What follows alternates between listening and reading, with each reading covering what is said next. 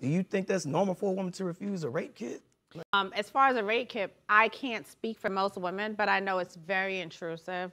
It's not just something simple. A lot of women do not do rape kits because it re-victimizes them all over again. Okay. And the way that, if you don't know what the way that a rape kit is done, it can be really, what's the word I'm looking for?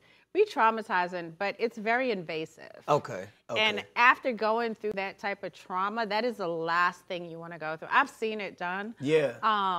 But it is very, very intrusive. So, you know, some people may decide not to do it. It's up to them. Yeah. But I can't say whether or not that happened, but just because they were seen drunk and laughing, I mean, they were drinking, they were on vacation. That doesn't give consent. Right. You know what I mean? That doesn't say it's okay. But then that leads me to the question, is a drunk, yes, still consent?